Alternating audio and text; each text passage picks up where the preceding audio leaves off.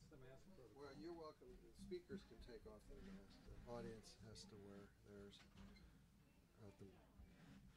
under current yellow conditions. Is that Jim Gilbert? Huh? He's sitting next to you, Ben. Okay, everyone. Good evening and welcome to Politics and Prose. I'm Brad Graham, the co-owner of the bookstore, along with my wife, Lissa Muscatine. And let me just say at the start how truly exciting it is to be holding this event in person. I still haven't quite gotten used to holding these again in person. You know, we just resumed them at this location this month after a 2-year interruption because of the pandemic. And while we're going to continue to do some events online, as you can see if you check out our events schedule on the website, we are planning to do more and more in person in the weeks and months ahead as the pandemic recedes, hopefully. Also, you know, I want to take this opportunity to thank everyone and say, you know, that P&P just simply could not have survived the pandemic without the continued support from loyal customers like you, and also the efforts of our tireless and courageous staff. You know, as a business, we're not quite fully back to where we were before the pandemic, but we're getting there, and I remain pretty confident about the future. A couple of quick housekeeping notes. There is a mask mandate that is now in effect again because the D.C. area went from green to yellow under this new rating system that they have. And I think you all have masks, but if you don't have one or you need an extra one, we can provide one. And when we get to the Q&A part of the talk, the microphone is right here where I'm looking in front of this pillar. So just step up there and ask your question. And at the end of the event, our staff would appreciate it if you'd fold up the chairs that you're sitting in and lean them against, you know, a pillar or something that looks solid. Okay, on with our featured attraction. We're delighted to have with us Gary Gerstle. It's here to talk about his new book, The Rise and Fall of the Neoliberal Order, America and the World in the Free Market Era. Gary's a professor of American history at the University of Cambridge, where he's been since 2014, following a 3-decade career here in the United States. Throughout his career, he's written a lot about immigration, race, and nationality. And in recent years, he's focused on the history of American political thought, institutions, and conflicts. His new book is a really authoritative and expansive account of neoliberalism as a political order from its beginnings in the 1970s and 80s, intent on dismantling New Deal policies through its dominance in the 1990s and 2000s, and then to its demise in the 2010s. Ronald Reagan, Gary writes, was the order's chief architect, Bill Clinton, its key facilitator and consolidator, and it started unraveling under George W. Bush's missteps and ultimately came undone amid the political explosions that followed the Great Recession, including the Tea Party, Occupy Wall Street, Black Lives Matter, and of course the rise of Donald Trump and Bernie Sanders. So Gary's history provides really a compelling and enlightening framework for viewing the past half century. And I'm sure we're in for really a very interesting discussion. And to moderate it, we're very fortunate to have one of the most astute political analysts in Washington today. We try to get him to moderate whenever we can, and when we can't, we have him because he's out with his latest book. Of course, I'm talking about E.J. Dionne. In addition to writing an always interesting regular column for the Washington Post, E.J. is a senior fellow at Brookings and teaches at Georgetown and Harvard. He's also the author or co-author of a number of previous books about politics. And the last book, which we just had with him and the co-author Miles Rappaport last month, is about universal voting called 100% Democracy. So, ladies and gentlemen, please join me in welcoming Gary Gerstle and E.J. Dionne. Thank you so much. It's so good to be back in this store. It was very kind of Politics and Prose to have the event on our book. By the way, Brad said the business is almost back. You could walk out tonight with 2 books. My book is over there, my book with Miles Rappaport, and you should also get this great book. It would be good. You'd enjoy them both, and it would be good for the business. I try, whenever I can, to accept work that'll be fun and interesting. And having to read Gary's book was really a whole lot of fun. I greatly enjoyed this book, and I think, and it's a challenging book for people like me who probably have a slightly more positive view of the Clinton and Obama years than Gary does, and yet the critique he offers of that period is really important. I'd like Bill Clinton to review your book and come to terms with what you say, because it's not a harsh critique, it's just a clear critique. And we'll get to some of it. It's full of insights. One of my favorites is when Gary talks about the role of the Cold War and how the Cold War actually strengthened the New Deal order and strengthened Social Democrats by creating a moment where class compromise or collaboration was necessary to fight the Cold War. I hope Gary will talk about that. And I've been a fan of Gary's. I won't age us both, but since you edited the volume on... We're both young. Yeah, right. Since you edited the volume on the fall of the New Deal order, which really inspired this book, and it still sits proudly on my bookshelf. So I was really happy when Gary invited me to do this.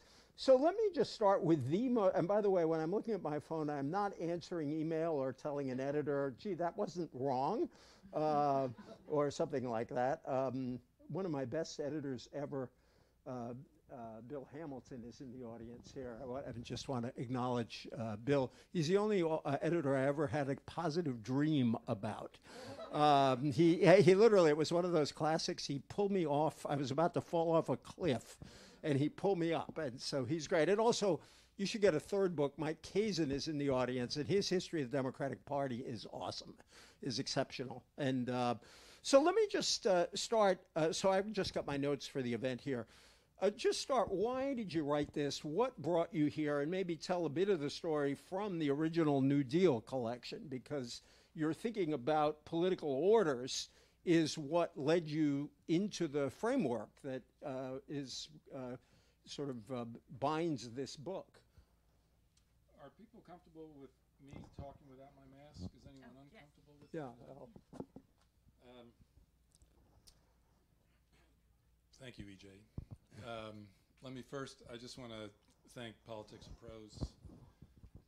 It's a great and vital institution, and it's so good to be here. I think this is the 3rd book talk I've given here over the decades, and it's always special. And I also want to thank EJ for agreeing to do this.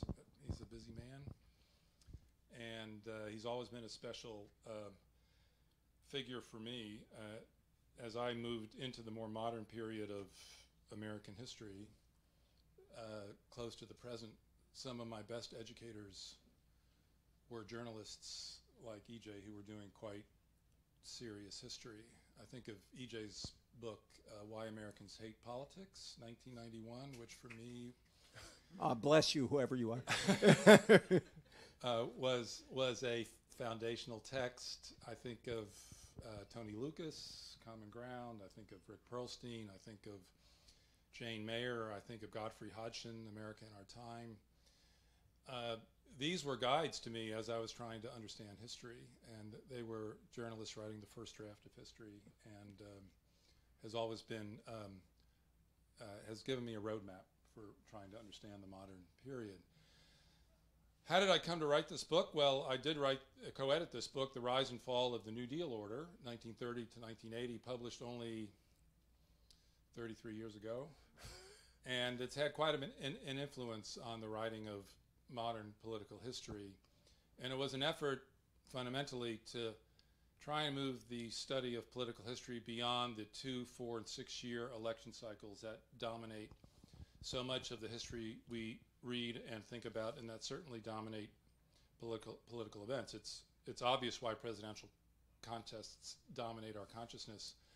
But our intervention with the history of the New Deal was to argue that the New Deal was not just about the 1930s and 40s. It established a political order of electoral constituencies, interest groups, intellectuals, media platforms, a moral code about what the good life in America offered, a very important narrative that could persuade people.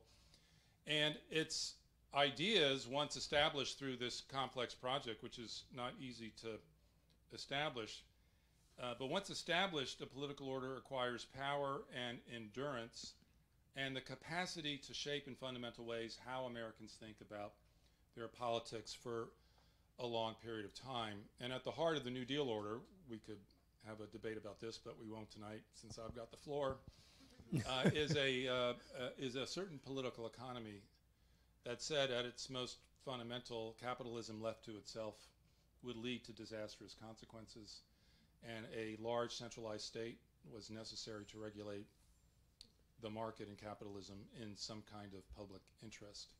And that way of doing politics and organizing the economy, the political economy, established in the 1930s and 40s, really lasts until the 1960s and 70s. And so the story we told in that book was really of a 40-year period in which core New Deal ideas dominated what Americans thought was possible in the political realm.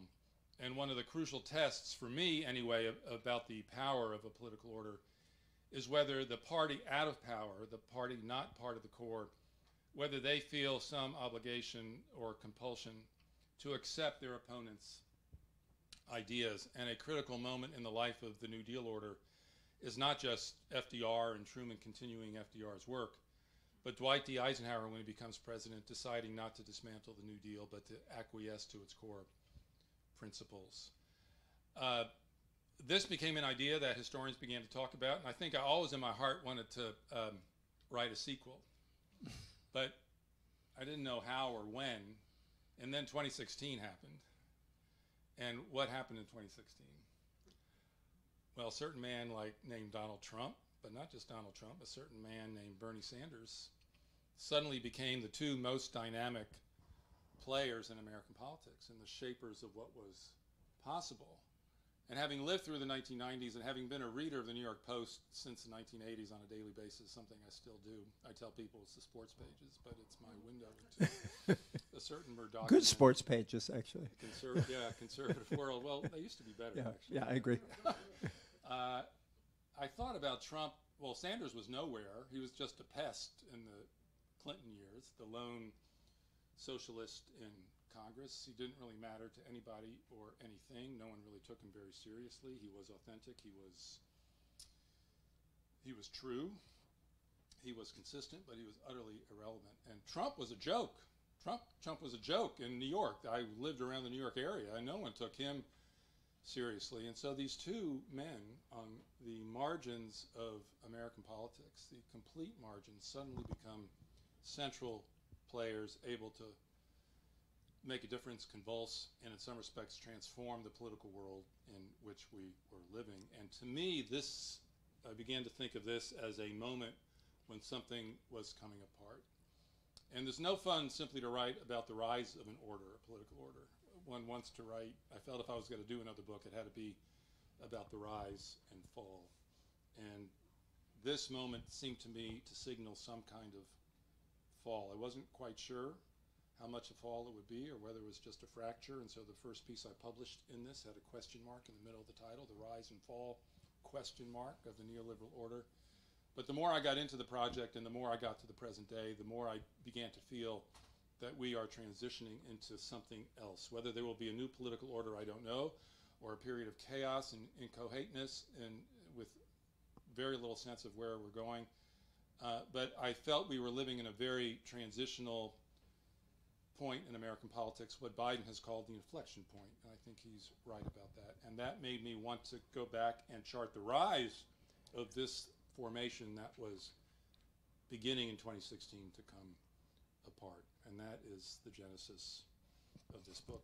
Thank you.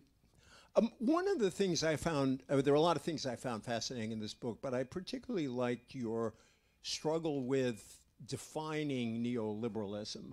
You know, it's a term that's been around for a long time, used in a lot of different ways. In the 80s, the Atari Democrats, you write about a bit, will proudly call themselves neoliberal. In the recent last couple of decades, it's tended to be an epithet thrown at people from the left. You sort of make the excellent point that some of the forebears of what we call contemporary conservatism, like Hayek, always thought of themselves as liberals. And you trace some real splits within this movement as a result. So talk to us a bit about the NL word and how you define it and how its definition actually is important to your discussion here. Thank you. I'll try not to keep you here for the next 3 hours. And I'm not. Well, they got to read the book, so you can't say it all. It's very interesting. I think I'm not going to use the mic. Everyone can hear me. Oh, you need it for the, yeah, so I will use the mic. If I speak too loud, I ask my sister who's sitting in the second row to hold her hand up or my brother-in-law to push his finger down. Gary, you're not doing the right thing here. We might say first, what is neoliberalism? And then we might ask, why did I choose that term, which is still, I think, an uncomfortable one for a lot of people in American politics to use. I think it's more popular and much more accepted in Europe than it is here. And one of the measures of the influence of my book, or the lack thereof, will be how much my use of the term neoliberal begins to shape political discussions, or it may not. At its core, neoliberalism seeks to free capitalism from its shackles. It believes that capitalism unbound is the path toward economic growth, that markets freed from excessive and in many cases almost all forms of government regulation will lead to a world of greater production, greater abundance, and also greater freedom, understood not just in economic terms, but in personal terms. Neoliberalism translated into English simply means new liberalism. We might ask, why is it called neoliberalism instead of simply new liberalism or liberalism? Well, neoliberalism had a problem in that it wasn't the first new liberalism on the block. There was a liberalism in the 19th century, often associated with laissez-faire, the idea that you removed monarchs, aristocrats, mercantilists and other actors of the state from shackling the economy. You have freed individuals to truck, barter, and exchange as they saw fit, and that would release the productive energies of the economy. This was Adam Smith's The Wealth of Nations, published in 1776. This became known as laissez-faire, just let the natural proclivities of human beings emerge.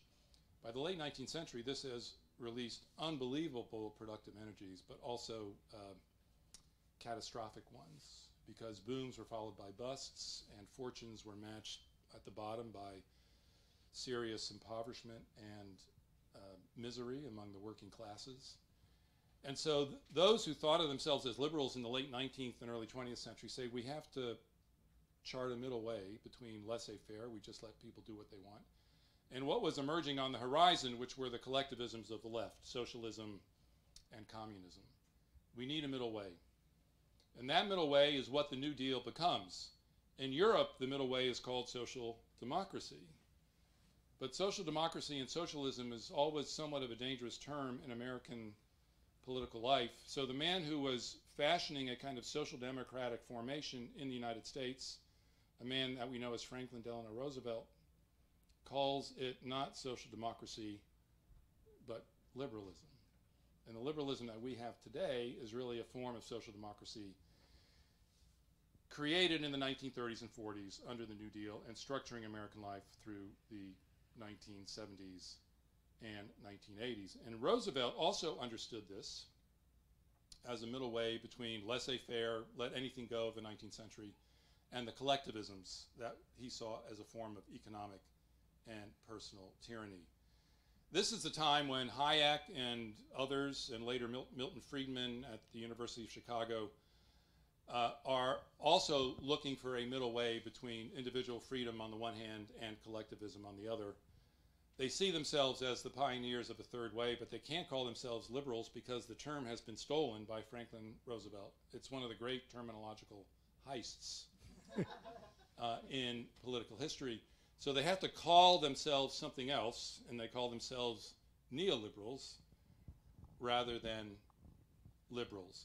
And for them, the New Deal, like they saw all of social democracy, was simply a stalking horse for communism and collectivism. You granted that, and the collectivisms would seize everything the next day, ultimately coming for your corporate property, your private property, and all your investments to be transferred to the working class.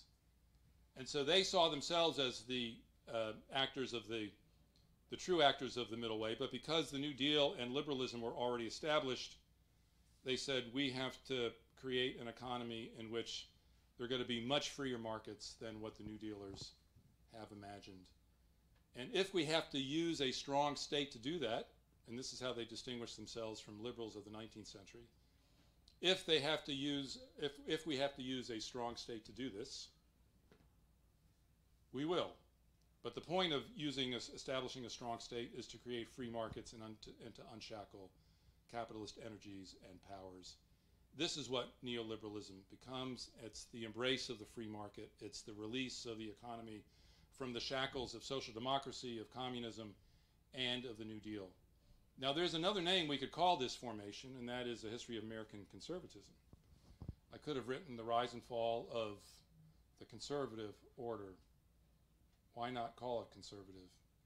Well, what is conservatism? Conservatism is respect for tradition, respect for institutions, organic change, respect for hierarchies, respect for traditional family life, respect for God, respect for the divine.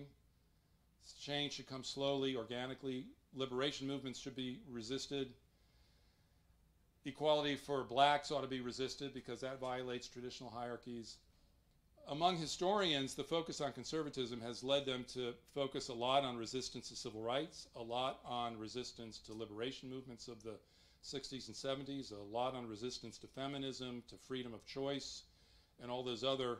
And a preoccupation with conservatism has led them to focus on this aspect of American politics and to ignore, I would suggest, the extraordinary capitalist transformation of the last 40 years associated with the IT revolution.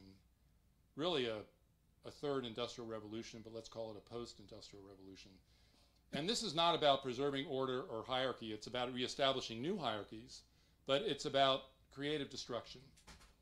It's about disregard for tradition. It's about creating new industries, new media.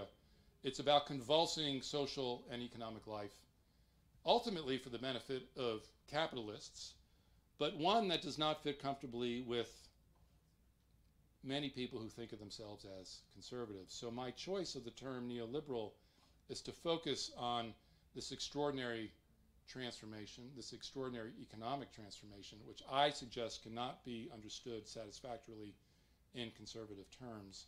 And so my choice of neoliberal, the term, is an effort to capture that and to center the capitalist transformation, the globalization of free markets, the carrying of free market principles to every part of the globe, convulsing all the societies that stood in the way.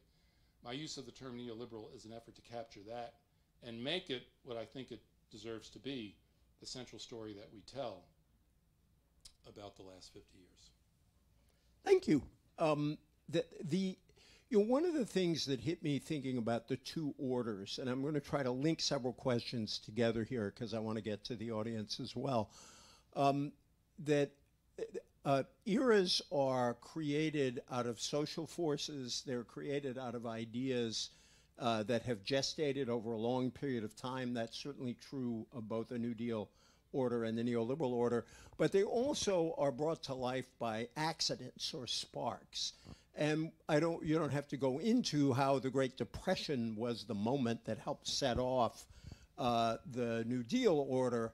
But it's clear that the great inflation and stagflation in the 1970s was central to the rise of the neoliberal order, that liberalism, New Deal liberalism, social democracy appeared at the time incapable of solving some of the problems that stagflation represented, and that's why Reagan got elected. The voters didn't go and vote for Reagan because they necessarily agreed with the whole program, but they were not happy with the status quo. Same with Hoover and Roosevelt.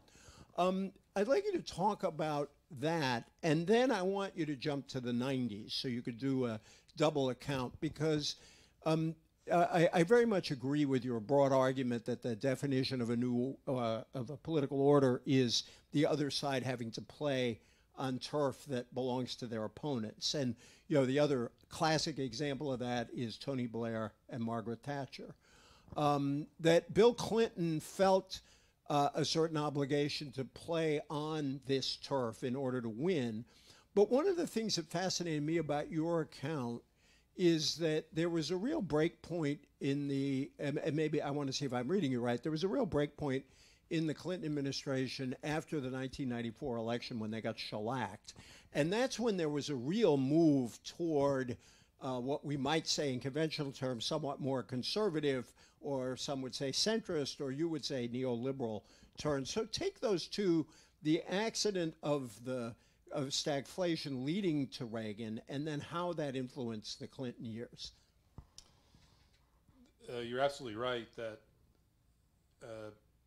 old orders collapse and new orders are born in moments of economic crisis. I don't know if I would call them accidents, but they are conjunctural moments. It's no accident, comrade. You're quite right, but yeah. And the New Deal order was born out of the Great Depression, then the worst Depression, I guess it remains the case in American history. And the neoliberal order was born out of the stagflation and the very serious economic recession of the 1970s. The fragmentation of the neoliberal order comes out of the Great Recession of 2008, 2009. So there's a pretty consistent story that I tell of economic collapse upsetting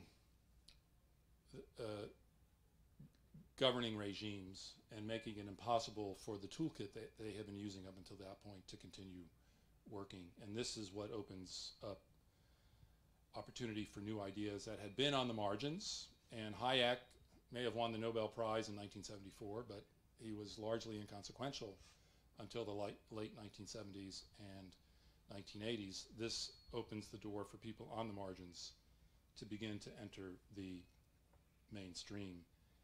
And Keynesian ideas, the toolkit that the New Deal has, is not working. The stagflation is baffling people. If inflation is going up, employment should be going down because of an overheated labor market. In the 1970s, unemployment is going up and inflation is going up, and the two things are not supposed to happen together.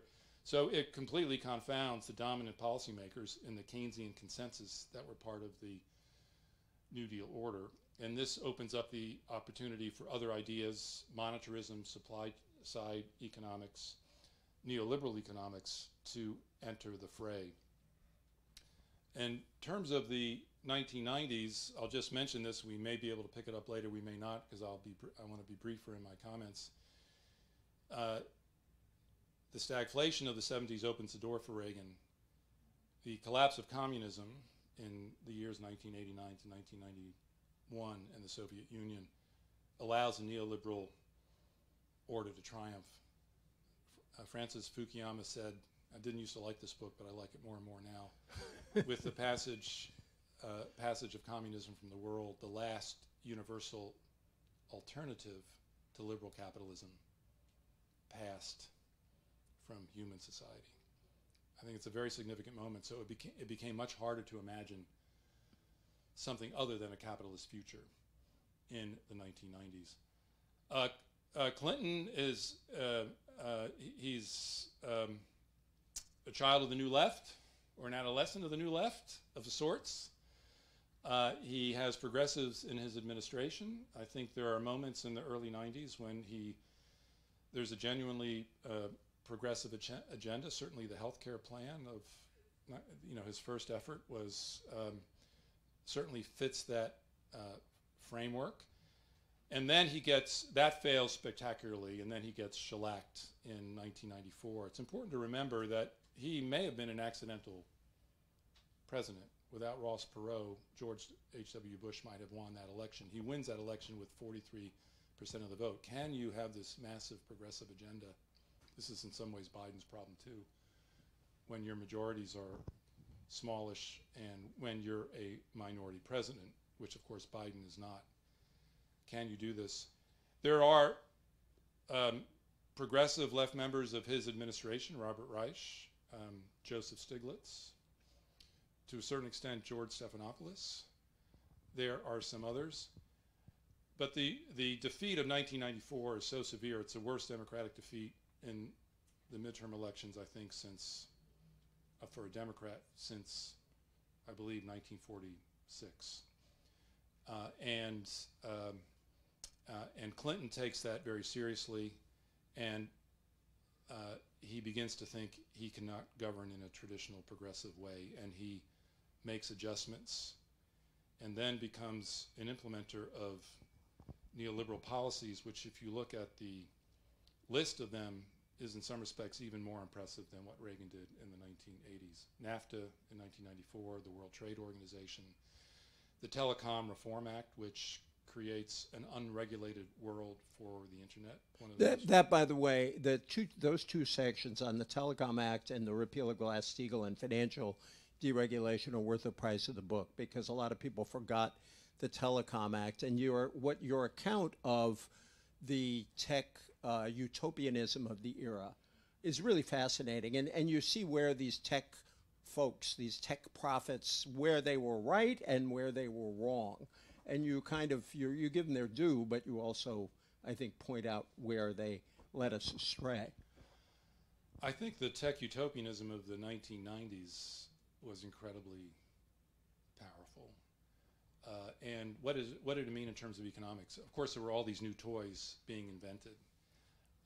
But one of the things that it meant two things. One, this world is so new, no central government can successfully manage this. And we are only going to enjoy the full fruits of this revolution if we allow the private sector to do it. Government may have created the foundation for this, but the only way to really succeed is to let 100 flowers bloom, venture capitalists, Silicon Valley. This is one very important element of this. The other element of it is that the data that this IT revolution was fashioning made a lot of people believe that market risk could be eliminated. And the only thing that was stopping a free market economy from really succeeding was that market risk was always present, always unanticipated, always ultimately uncontrollable. And part of what the utopianism of the IT moment signified was that we can now conquer risk because the data that we have at our disposal is so extraordinary and so precise and so minute that there will no longer be risk. So, God damn it, it's time for the government to get out of the way and let the market work its wonders, especially that we have eliminated this risk now. And even people on the left and progressives got caught up in this techno-utopianism. One of my favorite passages in that respect is from a book by Joe Stiglitz, which he wrote, The Roaring '90s. And he quotes John F. Kennedy when he goes to Berlin in 1961 and says, we are all Berliners now. And Joseph Stiglitz says, by 1994, 1995, we were all deregulators. And he's including himself in that. And we should have provided the barrier, the limitation. We should have stopped this. But we failed to because we drank too much of the high-tech Kool-Aid. And it's in the nature of a utopian moment. And it is a utopian moment. It's hard for us to imagine now because we are living through social media dystopia on a daily basis. It's hard to imagine the utopianism that enveloped this revolution and brought people from across the political spectrum into the ranks. And this fueled and allowed people like Gore and Clinton to get on board fully with unleashing the market wonders of the internet. Now, we're almost out of the time before I open to the audience, so I'm going to try to smush two other things together here. In some ways, this order should have ended flatly with the crash of 2008, 2009. That was clearly the event that sort of began the decline of the neoliberal order, but it didn't really have that full effect, and the policies in the Obama years were still, to a significant degree, shaped by some of the same assumptions, and it wasn't until Trump, until 2016 that this, the problems were visible. And it's so interesting to think about the enormous sums the government spent on the rescue plan, both under Trump and Biden, as signifying a real break with this kind of economics. Why didn't it end under Obama? So give us your take on that period, and then just to let you conclude, what are we in now? Because your final chapter suggests that we may be out of the neoliberal era, although there are still a lot of remnants. I can think of 6 people on the U.S. Supreme Court, for starters. You still see a lot of the techno-utopianism out in the Silicon Valley. I was just on the West Coast recently, and through my kids, I've gotten to know a lot of tech people. There's still a lot of that going on. God forbid there's all the Bitcoin and the NFTs, which is scares the daylights out of an old new dealer like me. So what are we in? And I wrote this to Gary the other night. How many Gramsci fans are there in the audience? So Antonio Gramsci is a great Marxist, Italian Marxist, who's actually respected across the spectrum these days. But the end of your book reminded me of this famous Gramsci quote, which goes, where are you? The crisis consists precisely in the fact that the old is dying and the new cannot be born. In this interregnum, a great variety of morbid symptoms appear. Boy, did that feel right to both the conclusion of your book and what we're going through now. So take us from Obama to now, and then we'll open it up to everybody else. Obama to now in 60 seconds. Right. I wish I had, I told EJ I wish I'd used that phrase to end my book because it captures the moment perfectly.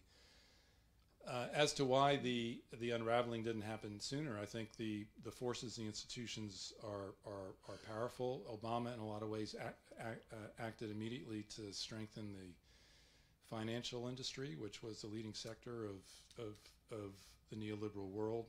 It's also true that if protest has got to come, it doesn't tend to come immediately when the economic crisis hits. There's often a lag.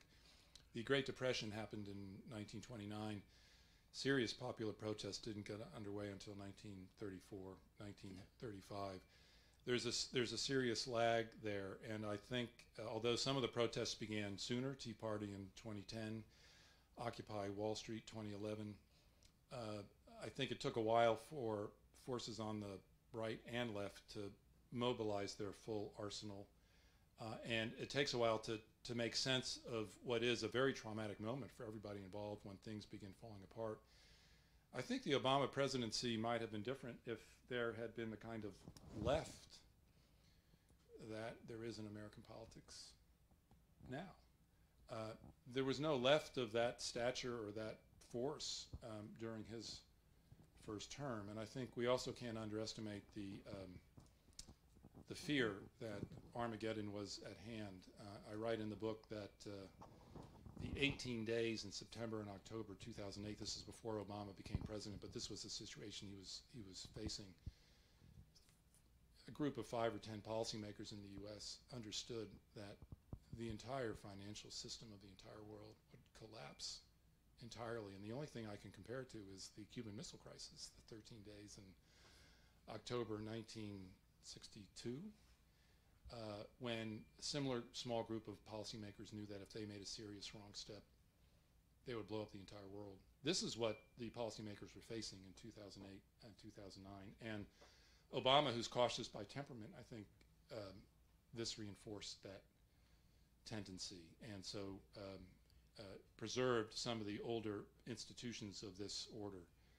Yeah, at the time, I remember people saying, because I was asking questions like, why aren't you tougher on the banks and all the rest? And the basic answer you got is, we are worried that the system is so fragile that just a small shove from us could collapse the whole thing. And before we can do anything, we got to prevent the collapse. And that's very true to what I remember at that moment. Right. And if he had wanted to go in a different direction, imagining that there had been a popular base for that, for going in that direction, I don't really think it existed at the time, and that further constrained him.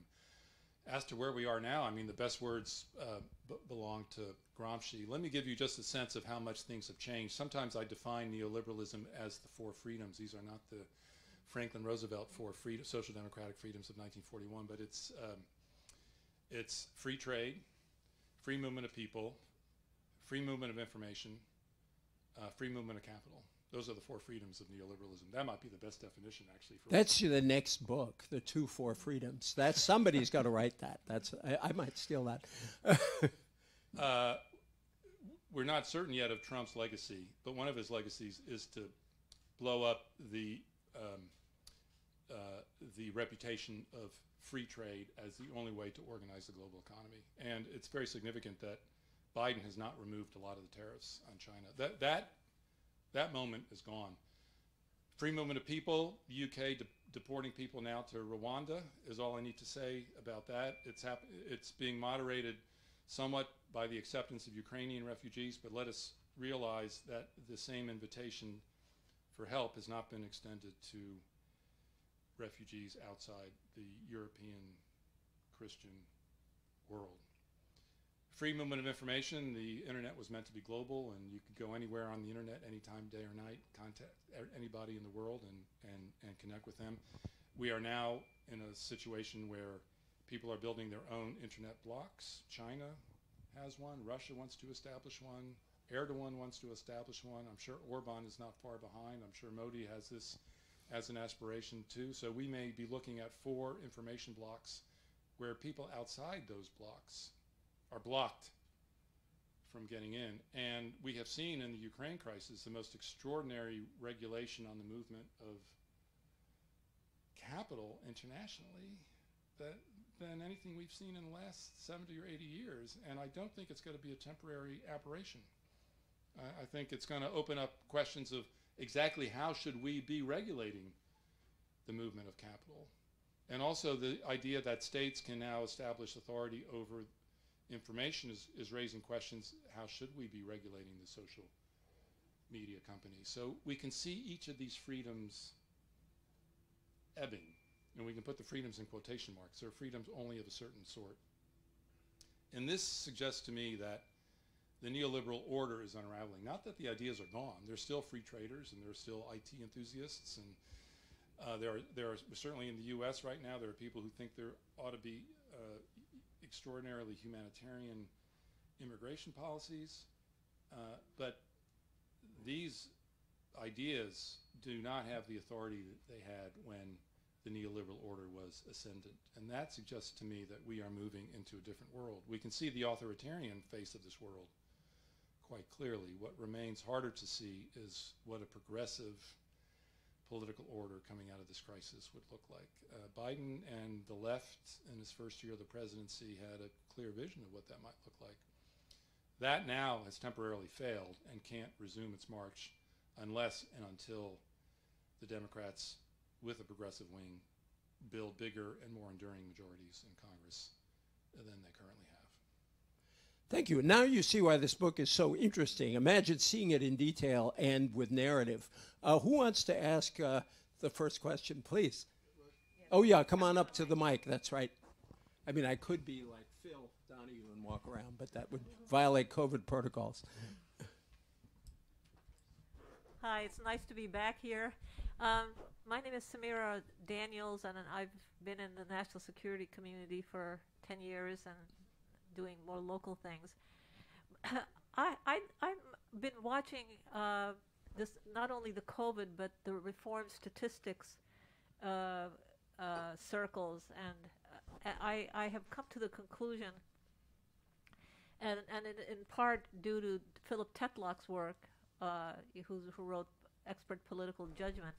I'm wondering whether you think that this unraveling of the neoliberal order, as you call it, is a reflection on some gaps in our education, and those gaps, I think, are being picked up by like Substack and other social media platforms, people that have been centered.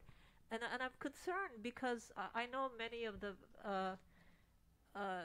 COVID experts that were censored and so forth, and they were from the great universities and so forth.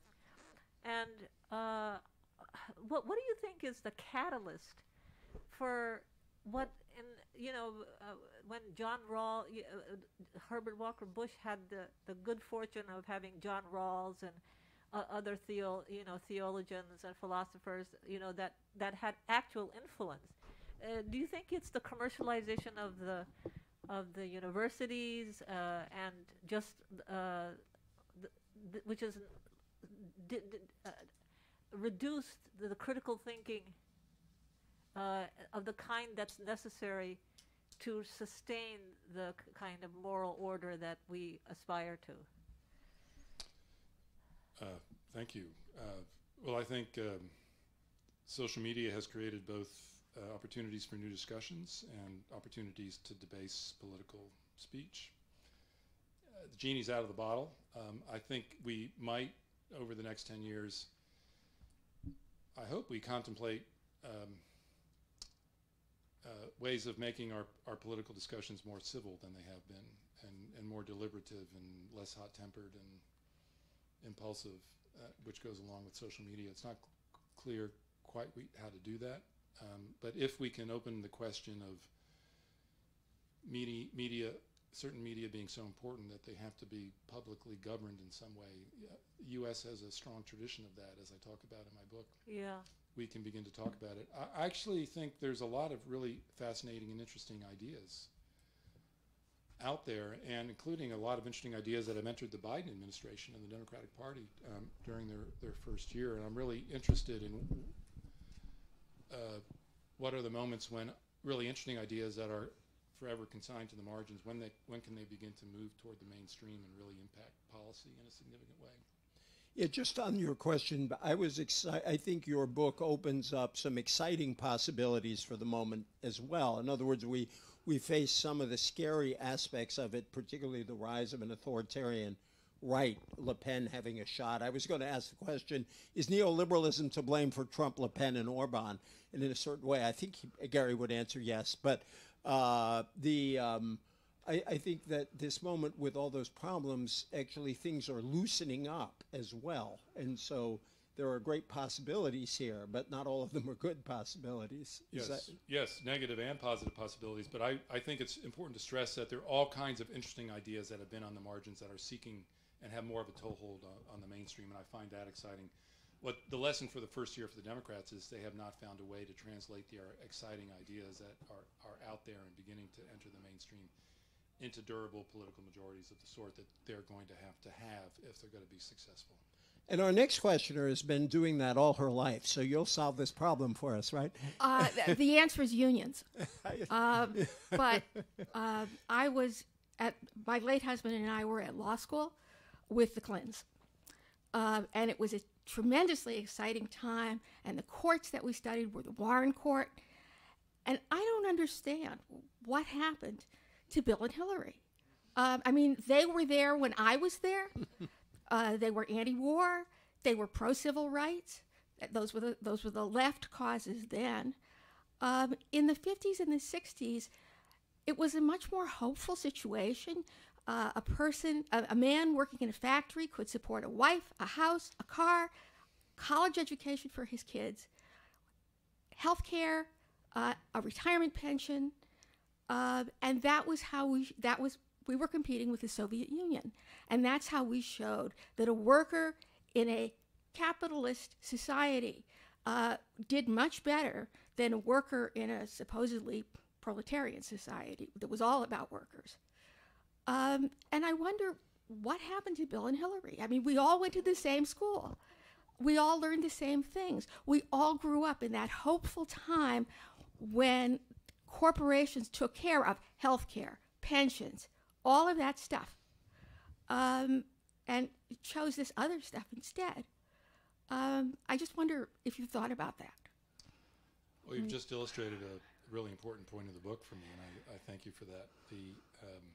I think the Soviet Union had to rephrase something you said, I think the Soviet Union has had a civilizing effect on American capitalism. Exactly. By compelling American capitalists to demonstrate they could deliver to the average working man and woman a good life. That was better than the proletarians under communist rule. And better than now. We're enjoining. And part of what happened to Bill Clinton is the collapse of the Soviet Union. This is not a defense of communism. It was a bad tyranny that had to pass from the world. But it eliminated a certain constraint on capitalist exploitation and privilege. Exactly. And part of the civil rights movement was in part a reaction to the Cold War too. Yes, yes. You couldn't have whenever an African diplomat was arrested in the American South in the 1950s and early 60s, it was splashed all over the world media influenced by Pravda, and that was a lot of the world's media. So part of the story of what Clinton, so Clinton, he is a facilitator of the neoliberal triumph, but I don't think I present him as a bad guy. No. He became the president after the Soviet Union fell, and the terrain of possible politics altered dramatically at that point and became much more constrained. And it didn't just happen here, it happened in the UK. Right. Margaret Thatcher was once asked after she left office, what was your greatest achievement? And she said, Tony Blair. And what she meant by that is that Tony Blair felt compelled to accept her core philosophy. In the 60s, the average CEO made 20 times what an average worker made. By 2000, the average CEO made 300 times. Yep. Yes. And I support you in unions, and actually they're encouraging signs, Amazon and Starbucks. And part of what would change the calculus of what's politically possible would be the rebirth of a vibrant labor movement. Right. Thank you. Thank you. No, just one fact in defense of the Clinton period, which is that the last couple of years of the Clinton term, the second term, were one of the few times where each quintile rose, had their income rise by about the same amount. Now, clearly that's more for the rich because there's more money up there, but it was an unusual period where you saw all 5 quintiles going up, which created a certain case for the strategy they were pursuing, although I didn't think then, I don't think now, it justified financial deregulation, which I think is one of his greatest regrets. And I don't think people, they got what they wanted for a while out of the telecom deregulation, but we're going to revisit that someday too. Michael. First of all, everyone, it's a great book. People should buy at least 3 copies of it. Give it to people you love and people's minds you might want to change. So, Gary, if you could talk a little about the cultural politics of neoliberalism, because one of the striking things, of course, is that the IT entrepreneurs, some of them originally, like Steve Jobs, were inspired, as you know, by the counterculture, by the whole Earth catalog, by the new left in certain ways, the personal computer, not have these huge univacs everywhere, but having everybody have their own information source right there on their desk. And obviously, as we know, Silicon Valley, votes for Democrats and pretty much always has, I think. And that's the same for other high-tech hubs, Austin and, around Boston and so forth. So how do you understand that, disconnect, if it is a disconnect, between the economic agenda of IT entrepreneurs and their clear, political sympathies, which are clearly, at least culturally, cultural issues with everything progressives, not everything, but most things progressive support? Thank you for that, Michael. Part of my argument about a political order is that it has to have a vision of the good life, that it can persuade people that it's worth living by those precepts, and I argue that the neoliberal order had two. One was strong, patriarchal, male-dominated families with women in traditional child-rearing and child-birthing roles with a heavy dose of the divine. This is Jerry Falwell, this is George W. Bush, this is Newt Gingrich, this is a lot of other people. And the way in which it fits neoliberalism is that those who were neoliberals, or who I call neoliberals, were conscious that a society given over too much to markets could lead to market excess and a declining morality and too much debt and too much gambling and too much risk-taking and a deterioration in the quality of life. So if you weren't going to use the state to regulate any of this, what would regulate it? Well, strong families would provide the incubation of these proper moral values. And so this kind of traditional family life went very much along with. In the high-end version of that Gary describes really well are the, Gertrude Himmelfarb and Irving Kristol. Yes, absolutely. Yeah, Victorian view, basically. Yes, and they thought Victorian, the British had done this well in the late 19th century, and we could do it again now. You marry strong families with strong markets, and life is perfect, of course. The other moral code was completely different from that, and that is a celebration of individual freedom. That's what markets promise, the opportunity to go anywhere in the world. There are no more boundaries. Capital can go anywhere. People can go anywhere. Information can go anywhere. You mix with people who you didn't mix before. Tribal distinctions break down. Communication across racial boundaries, across ethnicities, across national borders, celebration of hybridities, celebration of homosexuality as well as heterosexuality, celebration of different forms of womanhood, feminism. All this speaks to the promise of freedom, which is one of the promises of neoliberalism, personal freedom. And this is partly an answer to your question, what happened to Bill and Hillary? Well, in some respects, they stayed the same because this part of, I call this cosmopolitanism, the cosmopolitan vision of the good life. Many of you here might be living a version of this cosmopolitan life that neoliberalism has made possible, even if you don't think about it in that ways. And this actually has got to get me in trouble. You may think I'm in trouble because I choose the word neoliberalism for something that should be called conservative, but there are all these people who believe in neoliberalism as a good term out there, and I'm going to get in trouble with them by saying that the impetus for neoliberalism comes from the left as well as from the right, because it comes from identity movements of people seeking to recreate themselves and wanting the freedom to reinvent themselves under circumstances of their own choosing. And this is part of the promise of the neoliberal order. And this is why I argue Newt Gingrich and Bill Clinton could cooperate and collaborate as much as they did. They hated each other's guts.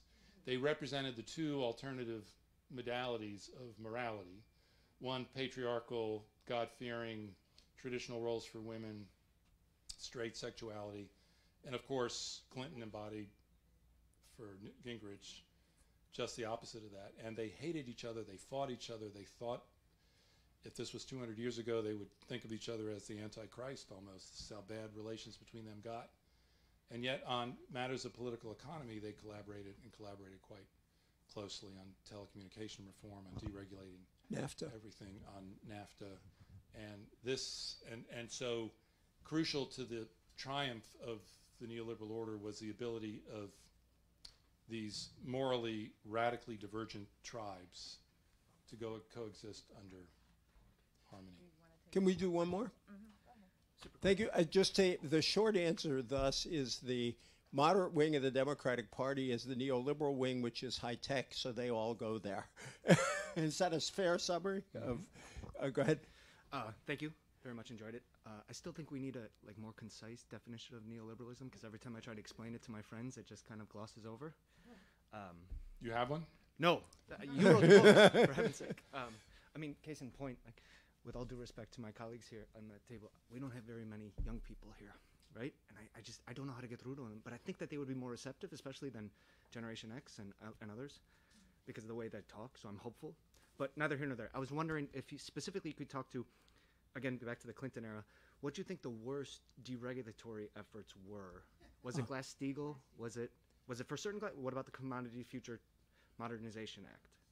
Like, is there one that you had in mind that really? There's three. Okay.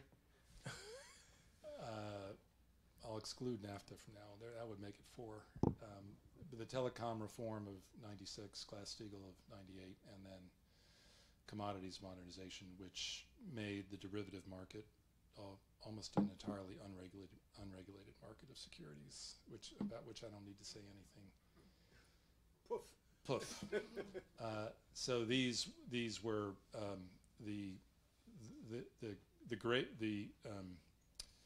the deepest expressions of commitment to deregulation.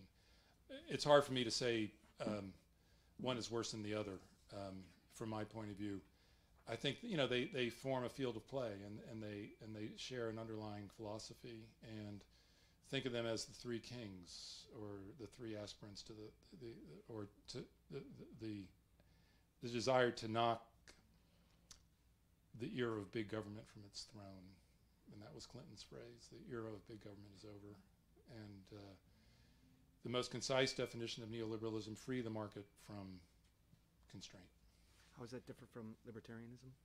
I think it's quite similar to libertarianism. It's just that part of the challenge we face, and this may be the influence of me being in Britain the last 8 years, how do you translate the terms we use in America in ways that will be comprehensible to the rest of the world? And there is no difference really between a libertarian and a neoliberal. I think they essentially they're the same. The one difference is that neoliberals will say that libertarians will say just eliminate the state entirely and people will be free. And neoliberals will say, no, that's wrong. You need states to organize markets to put them in the best possible position to flourish. For the benefit of those few. Well, the critics of neoliberalism, that's what they say. Nancy MacLean says that. Part of my message, and I think neoliberalism has operated to enrich the few, but we have to deal with what David Harvey called the problem of consent, not just how did elites manipulate politics, but how did they get so many people to go along with this message? And that requires that we understand how the purveyors of neoliberalism tapped into a much older history of freedom, individuality. What is the promise of America? Part of the promise is freedom, individuality, reinvention. Doesn't matter where you were born, what you look like, what your parents did, what religion they were. Here you can reinvent yourself. Now I'm talking about this as myth. I'm not talking about it as reality, but what Benedict Anderson said about myth is true. What matters often is not whether it's true or not, but the intensity with which that myth is believed. And people believe in the message of freedom and individuality in America. And neoliberalism's success here is its ability to tap into that extraordinary reservoir of what does America represent. We can't understand Reagan without that. We can't understand him as simply a stooge of elites. We can't understand the triumph of neoliberalism simply in terms of billionaire people clamping down on the masses and leading them astray. An important part of the neoliberal triumph is getting people across the political spectrum and across social groups to buy into the promise of freedom that neoliberalism was selling. We can still be critics of that freedom, but we ignore the success of their campaign at our peril. I've been thinking about what you asked. I think there's another simple fact, which is the 80s and 90s economically created rising inequalities, but also created quite a significant amount of economic growth. And luckily for the politicians of neoliberalism, growth happened to be especially high in both 1984 and 1988 when Republican governments were reelected. And the economy roared in the 90s. I mean, it's an unquestionably exceptional. We haven't seen economic growth like we had in the 90s. So that was true in Britain, that kept Blair going, so that whether you believe the story or not, I think a lot of voters, they didn't necessarily buy free market theory all the way, but they simply looked at those facts, and those were sufficient to have them give it another chance. And that's why the economic collapse is what really did it in 2008. That you could argue that it more or less delivered the goods it promised from the birth to 2008. But after that, it all unraveled, so it stopped delivering. Does that make sense to you? I guess I would push back by saying that I don't disagree with you if you look at macroeconomic indicators like GDP, but if you look at individuals and you look at the decline of pensions as an example, right? So I guess in the weeds, again, we started to see the divergence between the top end and the lower end. Yeah, 100%. No, that's the problem, and you saw the same problem in 1929, as you know. So you can see this book will get you thinking. You should get one for you and one for the person you most like to argue with, because this book will arouse so many memories for a lot of people, non-memories for others, understanding a period that came before. And it is such a thoughtful and interesting book, and it was a privilege to be with you, Gary. Congratulations. Thanks both to Gary and EJ. Copies of Gary's book are available at the checkout desk. He'll be up here signing.